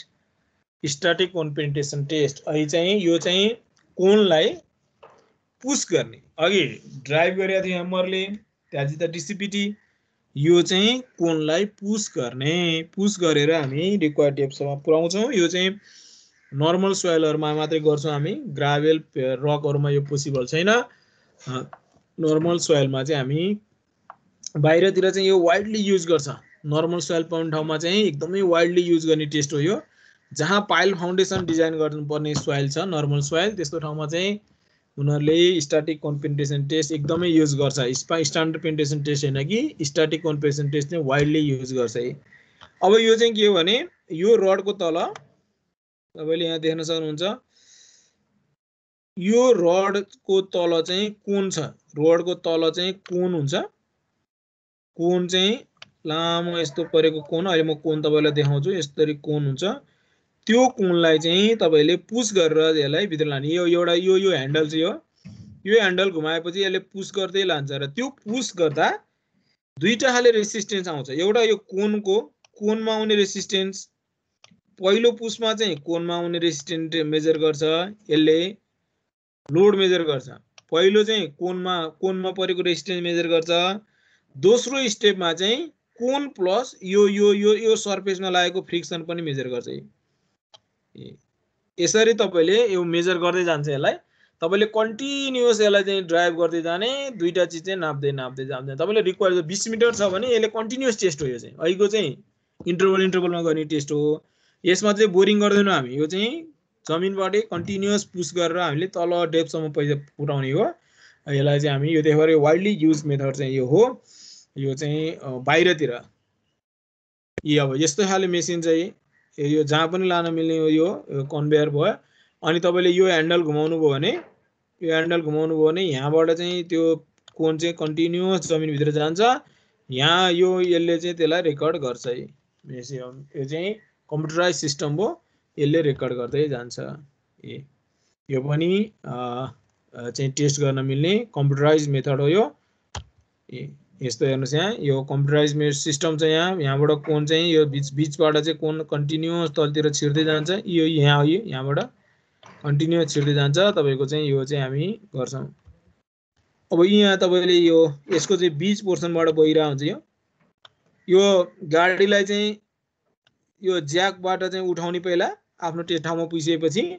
अनि यहाँ भित्र मान्छे छ। भित्रबाट चाहिँ यसले कोनलाई तल यहाँ ल्याएर टक्क जमिनमा छिराए के अरे टच गराउँछ। टच गराइसकेपछि अनि यो हाइड्रोलिकबाट चाहिँ बिस्तारै भित्रैबाट हाइड्रोलिक पिस्टनको बिस्तारै खोलिदिसकेपछि यो गाडीको वेट चाहिँ यो कोनमाथि पर्न थाल्छ बिस्तारै। अनि कोन चाहिँ जमिनभित्र ड्राइभ हुँदै जान्छ।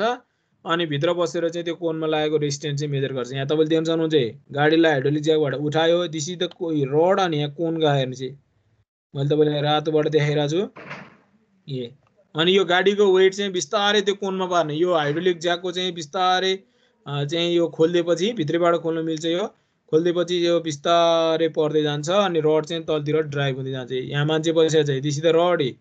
अनि यहाँ भएको रेसिस्टेन्स चाहिँ यो ल्यापटपमा रेकर्ड हुँदै जान्छ एकदमै सोफिस्टिकेटेड इन्स्ट्रुमेन्ट हो यो उनीहरूले वाइडली युज गर्छ जति यहाँ हेर्नु यहाँ रड छ यो जति मिटर हुँदै गयो यो रड कनेक्ट गर्दै जाने यहाँबाट रड कनेक्ट गरिदिँदै जान्छ यो चाहिँ तल तल यो चाहिँ ड्राइभ हुँदै जान्छ हामीलाई ग्रेटर डेप्थसम्म यो लैजान हामी सक्छौँ यो रड छिर्दै गयो जमिनभित्र छिर्दै गयो यो चाहिँ ग्राफिकल रिप्रेजेन्टेसन यहाँसम्म पुग्यो 12 मिटरसम्म पुग्यो भनौँ न है 12 मिटरसम्म चाहिँ उसले अब चाहिँ यो रेकर्ड गर्छ दुईटा चीज रेकर्ड गर्छ एउटा कोनमा परेको रेसिस्टेन्स अर्को चाहिँ कोन प्लस सर्फेसको मेन्टलको सर्फेसमा परेको रेसिस्टेन्स दुईटा मेजर गर्छ जस अनुसार चाहिँ युज गरेर हामी सोइल क्लासिफाई गर्न सक्छौँ artificial feel mud silty sand dense sand soil type पनि हामी गर्न सक्छौँ यसबाट सेरो भेलोसिटीको भ्यालु यहाँ निकाले उसले यिनीहरू पनि निकाल्न सक्छौँ हामी विभिन्न चाहिँ इम्पेरिकल रिलेसनहरूबाट निकाल्न सक्छौँ नाप्ने चाहिँ दुईटा कुरा हो अघि नै तपाईँलाई बताइसकेँ समुद्रमा गर्न सक्छौँ हामी माथि पानी यहाँ छ यहाँ बसेर जमिनभन्दा मुनि यसरी कोनलाई चाहिँ हामी ड्राइभ गर्दै गएर दुईटा चिज माथि कम्प्युटरमा मेजर गरेको डेप्थ भर्सेस दुईटा चिज चाहिँ मेजर गर्न सकिन्छ अब यसलाई हेरौँ कोन पेनिट्रेसन टेस्ट डेभलपमेन्ट सिम्पली यो होल्यान्डमा डेभलप भएको हो त्यसैले यसलाई डच कोन पनि भन्छ डच कोन होल्यान्डियाहरूलाई चाहिँ डच भन्छ डचले डेभलप गरे भएर डच कोन पेनिट्रेसन टेस्ट पनि भन्छ 1934 मा डेभलप भएको अहिले युरोपमा प्रायः जसो यो गर्छ pushing a cone into the ground अनि टु मेजर रेसिस्टेन्स तर कोनको स्ट्यान्डर्ड स्पेसिफिकेसन छ 60 डिग्री हुनुपर्छ कोन र बेस एरिया 10 cm स्क्वायरको हुनुपर्छ जुन पाए त्यो युज गरेर हुँदैन द्याट इज द स्ट्यान्डर्ड चाहिँ कोन हो यस्तो हुन्छ यो ओरिजिनल कोन चाहिँ पहिला सुरुमा यस्तो थियो सुरुमा चाहिँ कोन मात्र ड्राइभ हुन्छ कोनमा ड्राइभ हुँदा कोनमा लागेको रेसिस्टेन्स नाप्ने बेस रेसिस्टेन्स अनि पछि चाहिँ यो सर्फेसमा पनि फ्रिक्सन लाग्छ यो सर्फेसमा यो अड्किन्छ अड्केपछि सर्फेस पनि ड्राइभ हुनुपर्छ यो मेन्टल पनि ड्राइभ हुनुपर्छ मेन्टल भन्छ यसलाई स्लिप भन्छ यसमा पनि फ्रिक्सन लाग्छ र अनि दोस्रो लटमा चाहिँ पहिलो लटमा यहाँ लागेको कोन रेसिस्टेन्स नाप्छ भने दोस्रोमा चाहिँ स्लिप प्लस कोनमा लागेको फ्रिक्सन चाहिँ यसले नाप्छ अहिले डेल्ट कोन पनि छ सुरुमा रडले यसलाई पुश गर्छ रडले यसलाई पुश गरेर कोन मात्रै निस्कियो यो तलको पोर्सन मात्रै ड्राइभ हुन्छ कोन ड्राइभ हुन्छ त्यसपछि यो अड्किसकेपछि यो सर्फेसमा लाग्ने फ्रिक्सन यो सर्फेस पनि ड्राइभ हुनुपर्छ यो चाहिँ नाप्छ 70 mm चाहिँ पहिला कोन मात्रै जान्छ त्यसपछि अर्को 70 mm चाहिँ उ समेत जान्छ अब यसको यो कोनको एरिया र यो सर्फेसको एरिया जुन यो स्लिप छ यो स्लिपको एरिया चाहिँ 150 cm स्क्वायरको स्लिप एरिया हुन्छ यसमा लागेको फ्रिक्सन पनि दोस्रोमा चाहिँ दुईटा कोनमा प्लस यहाँ लागेको फ्रिक्सनको एरिया पनि यसले नाप्छ सर्फेस एरिया हो यो चाहिँ यसलाई हामी फ्रिक्सन स्लिप भनेर भन्छ फ्रिक्सन सोइल र यसको बीचको फ्रिक्सन पनि यसले मेजर गर्छ अब टेस्ट प्रोसिडर हेर्नु चाहिँ पुश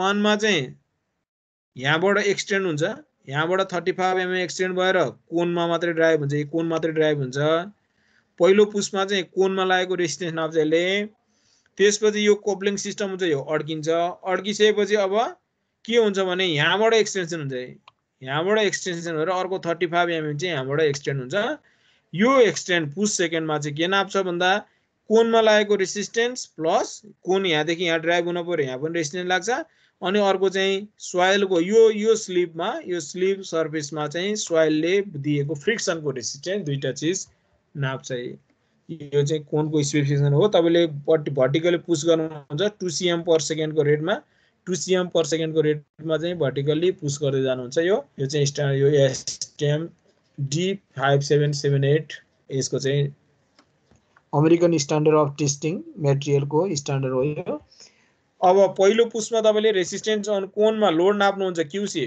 पहिलो पुशमा दोस्रो पुशमा चाहिँ तपाईले अन कोन प्लस चाहिँ फ्रिक्सन अन मेन्टलमा क्यूटी नाप्नुहुन्छ अनि चाहिँ फ्रिक्सन मात्र कति लाग्यो त भन्दा क्यूटी माइनस क्यूसी चाहिँ फ्रिक्सनमा मात्र लागेको लोड हो यो दुईटा पुशमा चाहिँ तपाईले दुईटा डाटा नाप्नुहुन्छ अब कोन रेसिस्टेन्स क्यूसी लाई कोनको एरियाले डिवाइड गर्नुभयो साइड फ्रिक्सन क्यूएस यो जुन क्यूएस दुईटाको डिफरेन्स हुन्छ यो चाहिँ क्यूएस हो क्यूएस लाई त्यसको एरियाले डिवाइड गरेपछि फ्रिक्सन मात्रै आयो अनि फ्रिक्सन रेशियो भनेको चाहिँ एफएस र क्यूसी को रेशियो चाहिँ फ्रिक्सन रेशियो यो तीनटा प्यारामिटरबाट हामीले के निकाल्न सक्छौं भन्दा सोइलका अनगिन्ती प्रोपर्टिजहरु निकाल्न सक्छौं क्यूसी र क्यूएस चाहिँ नापेको, क्यूसी र क्यूटी नाप्छौँ।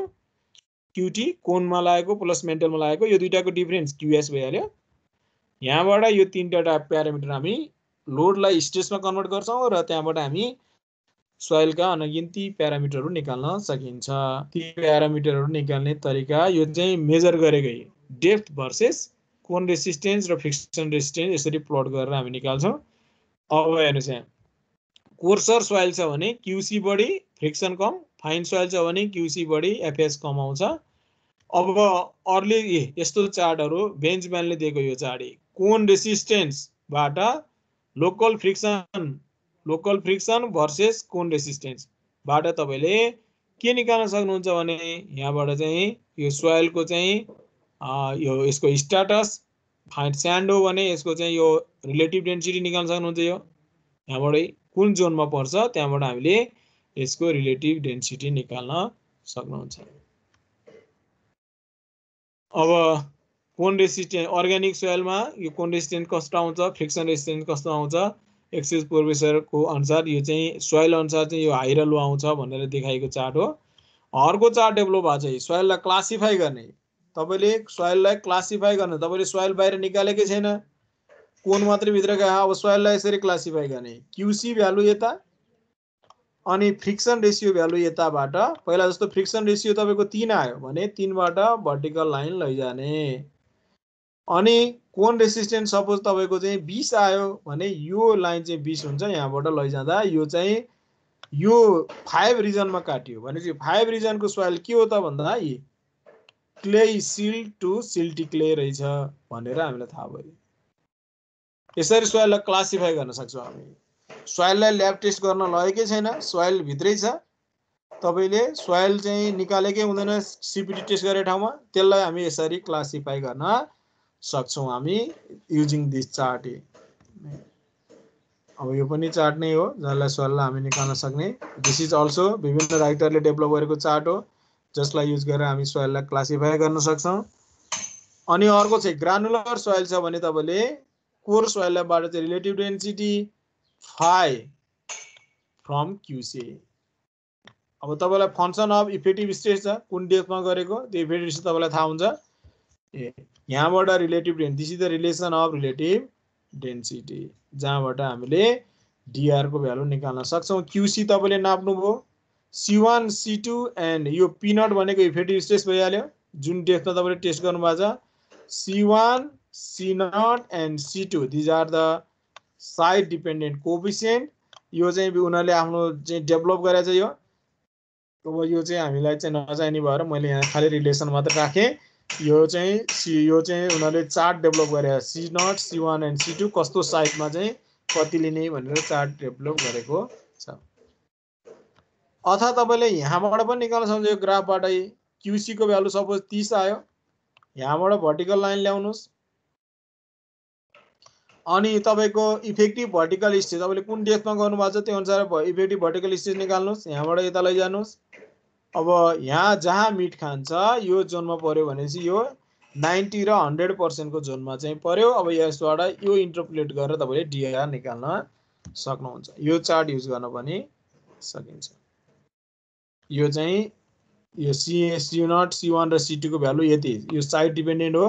यो अब कुन चाहिँ कस्तो खाले साइड थियो त्यो अनुसार यो भ्यालु आएर यो राख्दाखेरि यो चार्ट चाहिँ यस्तो डेभलप भयो। अब तपाईँले फाइ निकाल्न सक्नुहुन्छ। क्यूसी कोन रेसिस्टेन्स सपोज 20 MPa आछ, यहाँबाट लैजानुहोस् तल।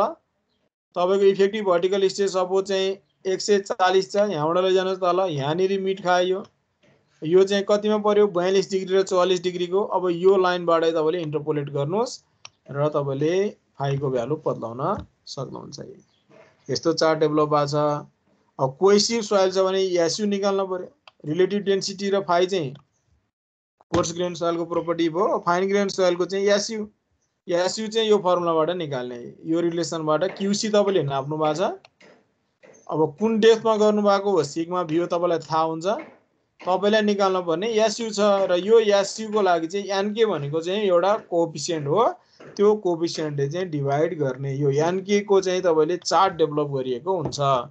तपाईले रिसर्च गरेर चार्ट डेभलप गरेको हुन्छ, त्यहाँबाट हामीले एसयु को भ्यालु निकाल्न सकिन्छ। अथवा तपाईले यो नर्वेजियन सोइलमा उनीहरूले डेभलप गरेको यहाँबाट पनि तपाईले यानके र यो पीआई को भ्यालुको रिलेसन हो यो।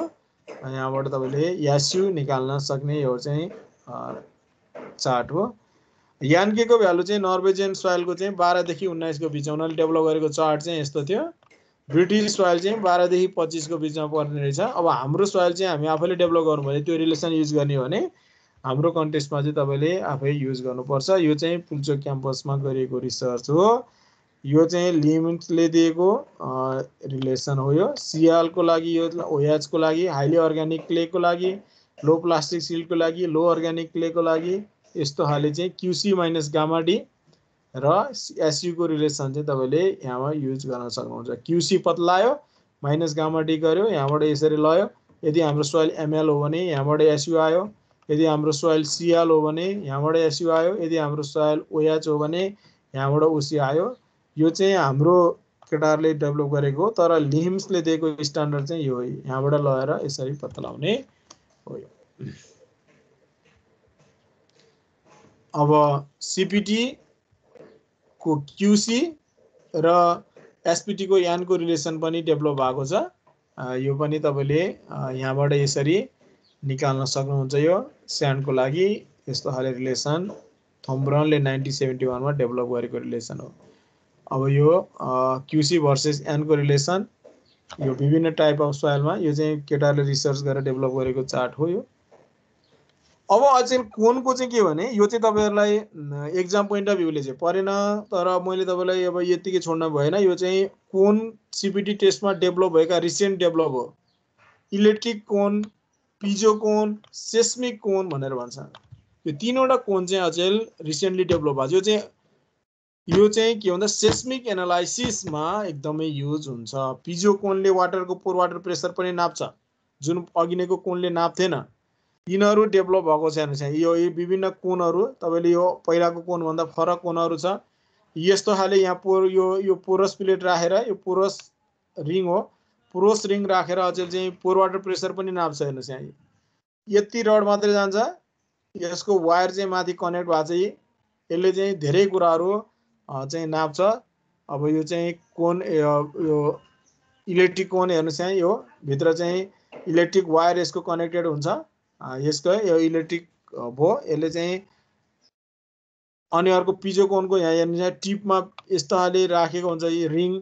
यो चाहिँ पोरस प्लेट हो। यो पोरसबाट चाहिँ पानी पनि भित्र छिरेर यहाँबाट भित्र गएको सेन्सरले चाहिँ पोर वाटर प्रेसर नाप्छ। भित्रपट्टिको सेन्सरले पोरस टिप्सहरू राखेर यहाँ हेर्नुस् है, यहाँ पोरस टिप्सहरू छ। यो भित्रको सेन्सरले पोर वाटर प्रेसर पनि नाप्छ, जुन पहिलाकोबाट नाप्थेन यो। अब सेस्मिक पिजो कोन छ। तपाईले यसलाई भित्र ड्राइभ गर्दै गयो, यसले सिस्मोग्राफ तपाईको चाहिँ यहाँ चाहिँ तपाईले ह्यामर हान्नुस्, डाइनामिक लोड ड्याङ हिर्काउनुस्। यहाँमा डेभलप भएको चाहिँ डाइनामिक लोडको इफेक्ट हो।